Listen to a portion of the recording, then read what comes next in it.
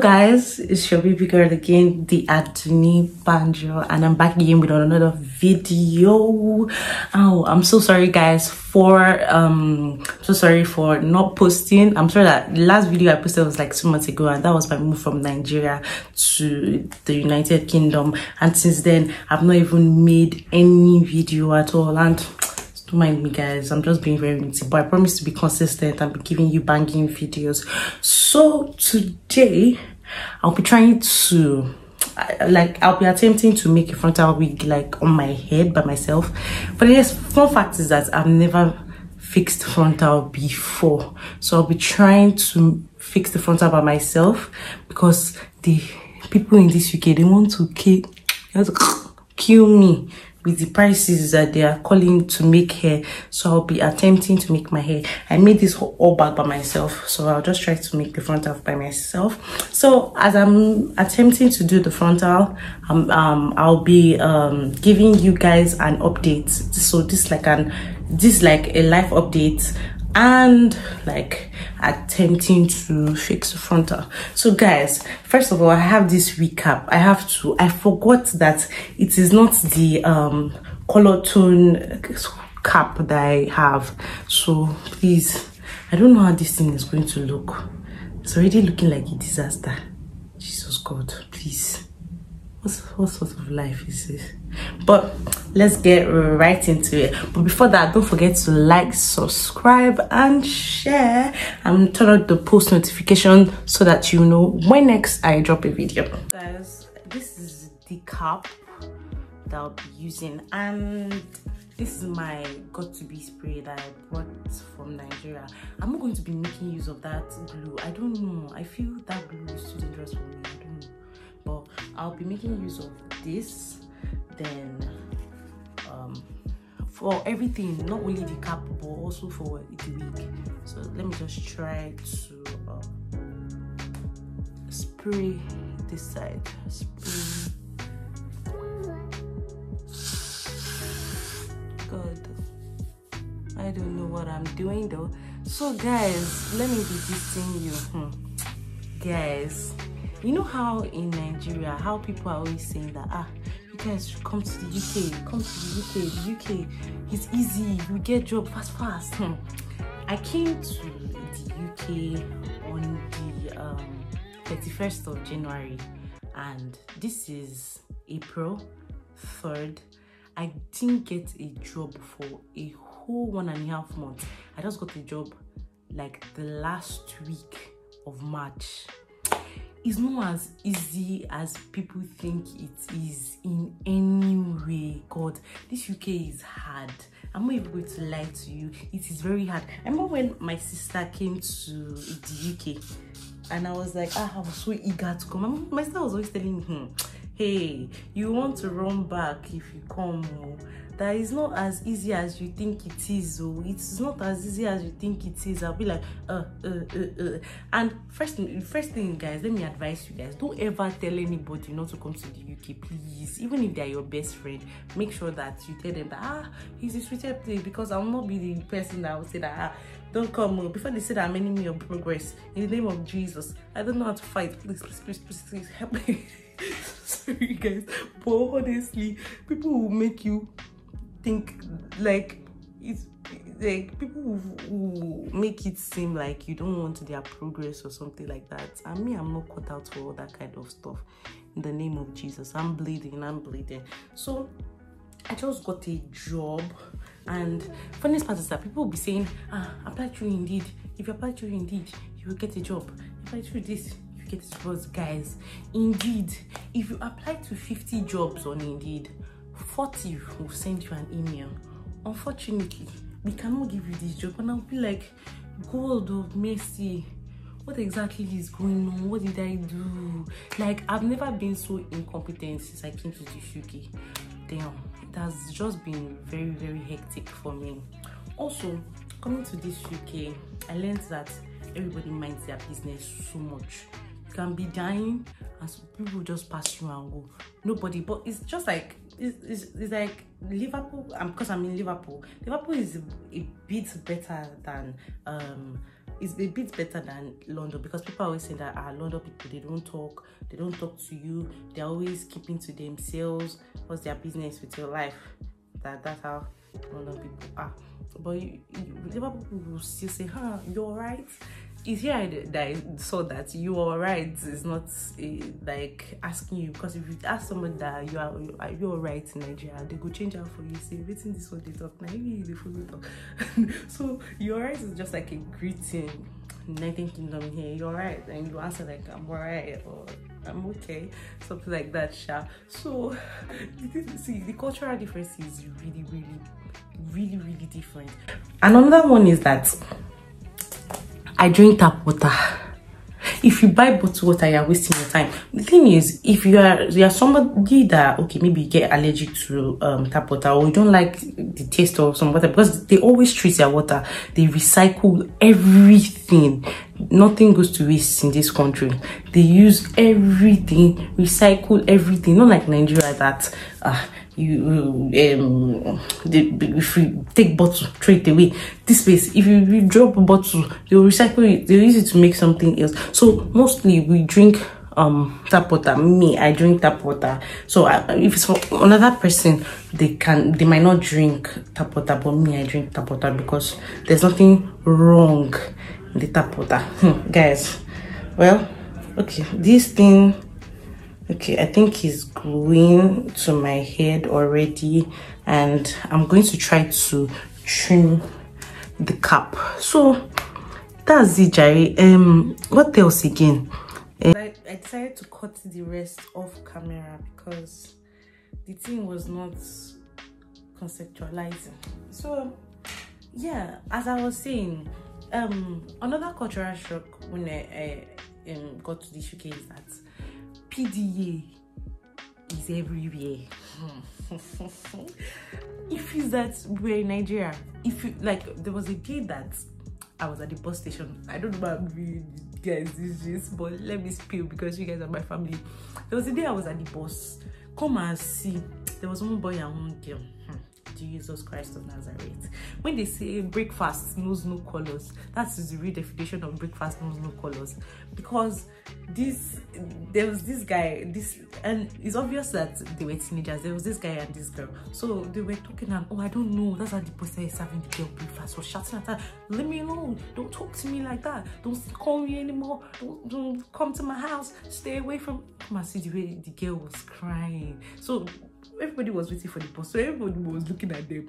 We started laughing. Everybody, we were just laughing that what was going on, what was all this ceremony for? Do you get? So the next thing, the bus now came. I think the girl wanted to enter the bus. That's a bus. The boy told her that enter the bus, that she go. That's how this girl dragged her and started running like Cinderella. Jesus Christ! I see the way she was running, but when I started walking fast, yeah, this guy, I was like, "Hey God, this love is sweet." PDA is a normal thing here. People kiss, people hold their selves. Like it's always very cute most times, because when I see like an old man and an old woman, they're always locking hands, holding themselves. It's always very romantic and very cute. God, I wish my Nigerian brothers can be like that, or even me myself, because I'm not a romantic person. So that's it. What other cultural shock? Okay, cultural shock as per money. They don't pay monthly, yeah? Even rent. You pay your rent. You see, the thing is that for rent, it is reverse. For payment of your, like, for the work you've done, it is reverse. Rent, you pay monthly, yeah. You pay monthly rent. In Nigeria, you can pay 1 million naira and to cover a whole 12 years. Sorry, I said years. A whole 12 months. But you see, when you come to this UK, all your money, all the whole money that you pay for a year in Nigeria, you will pay for 1 month in this United Kingdom. So and I think I would advise people that when you're coming here, make sure that you prepare yourself well. Save like 2 to 3 months or 4 months rent down, so that you will not be stranded and sleep in the cold. This UK weather is not friendly. If they push your load outside in the cold, it will not be fun. You have to pay for the rent. Do you get? So for working, they pay you weekly. I will not say weekly per se. It's not like when you work Wednesday and Thursday, they will pay you on that same week on Friday. The thing is that when you work throughout the week, then they'll pay you the following week Friday. You get your pay slip on Thursday. The following week you get you get your payment, and since you've already dropped your details, they'll just pay directly to you. So there's one thing that I really detest so much, and I don't think I can ever get used to. That is the UK weather. This UK weather is so bipolar. Jesus Christ of Nazareth. See, the weather can move from raining to snowing to freezing rain to hot to sun shining and go back to raining again. Then cold will increase. I never seen, like now there's sun, but if you go out, see this UK weather, it can deceive you. If you go outside now, when you go outside, you think because there is sun. If you now go outside, it is cold. Like when I first got here, I was like, oh, this one is AC Pro Max. So me that I thought that I like AC. This one is not AC, you know. They over AC me because I don't get. It is just too cold. Ay, Jesus, it's so cold. I don't think I'm getting used to it. Even the way they're saying that it's springtime, the cold is going down is a lie. This cold is increasing. Hi God, maybe it's me, but this cold is increasing. I don't think I can get used to it. When you guys are coming, make sure, see, people will say, don't bring summer clothes. So please bring summer clothes, because when winter goes, summer clothes, what will you wear? You can't be wearing coats or jackets inside sun. Although it might be cold, that's why you wear things that are a little bit thick. So also, when you're coming, please bring jackets, bring cardigan. I brought all those things and it's really worked for me. So by first you buy 3, you can buy 1, you can buy 2. Just depends on how you want. Another thing, guys, please bring food. Bring food stuff. The kind of person I am, I'm not somebody that cooks a lot. Like, I know how to cook, but cooking is not one thing that I'll be doing forever, every day. It's not me. It's not my style. I know myself. It's not my style. It's not my way. Do you get? But when I got to this, I started cooking. When you hear Chef Dooney in the kitchen stirring pots, that is me. Because if you don't cook, hunger will hook you. You will, before my taste buds start getting used to the food here, it will take a while. But I found some nice places, like nice restaurants that they sell food and their food is really nice, and you can go to McDonald's. But it's not every day you be eating burger. You want to have like a taste of Nigerian food too, so it's good. Just bring food stuff. Bring your gari, bring your rice, bring everything. Bring a bowl. Please bring it. Some of it are expensive here. If you go to the African store, it is really expensive. I already made up my mind that I'll start cooking foreign food, because me, I can't be cooking too much African food that the African shop wants to chop out the money. All the money I'm making in 1 week, I'll go and spend it in African store. Please, in the name of God, I'm bleeding. I don't do that. Guys, I have the wig on my head now. I've been talking since. I've forgotten that I'm doing hair. I've been giving you people gist since. So this is the wig. I got this wig from what they call it, what's the name of this hair vendor? Z Wholesales Niger, and honestly I do not like it. So guys, added the glue. The process was a disaster. I don't know if I'm going to show it on camera, but I've put the got to be spray because I don't want to use the glue. So I used this to hold it down. Then what I'll be doing right now is so that the edges can stay in one place. So right now what I'll be doing is I'll try and use what do you call it, wax to make the hair go down a bit. So that's what I'll be doing now. So guys, I've gotten the hot comb now. So what I'm going to do is that I'm going to put wax. My wax is here. Then use it to press the upper parts down. So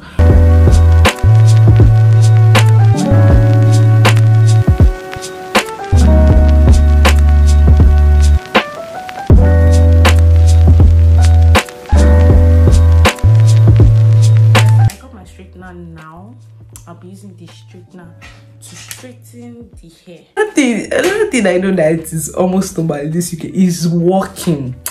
My iPhone does this thing that it counts my steps.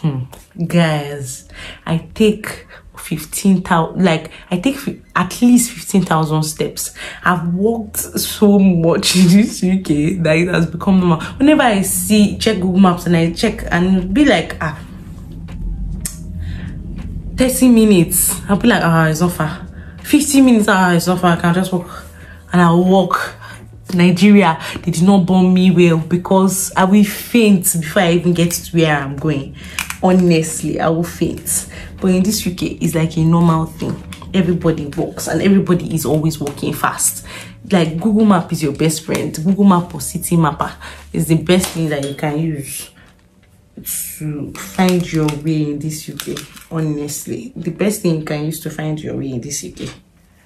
Because if you try to use any other thing, they will just take you to Manchester. You guys should not mind me, but they will honestly take you to Manchester. So guys, I've been attempting to do baby hair on my head. I'm feeling that this is going to be a disaster, but let me try.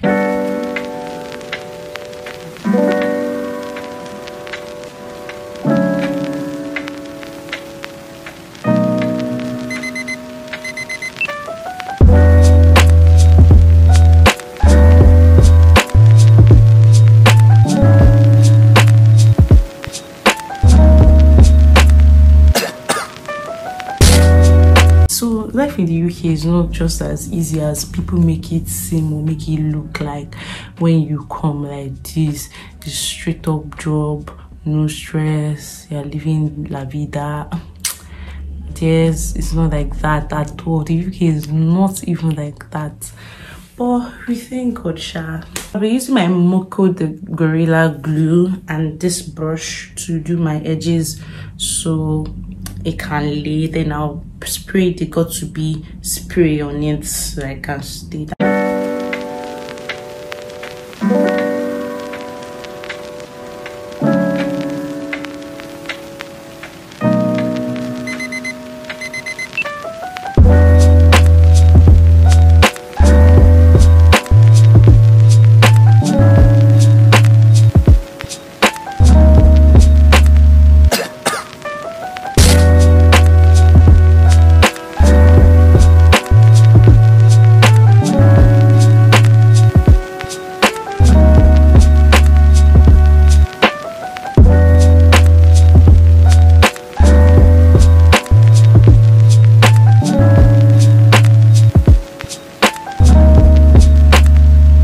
Guys, this is the finished look.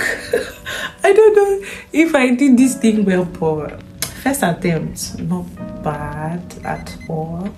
Maybe I'll try to get more frontal wigs, and the next one I'll be doing, I'll be using that bold glue for the wig to stay on my hair. Not bad honestly. After straightening this hair, it looks very okay. So guys, thank you for watching, staying to the end, and thank you for watching this video. If you waited to the end, you're a real OG. Don't forget to subscribe, like, and share, and turn on the post notifications so whenever I post a video, you'll be the first to know. So guys, see you some other time. Bye.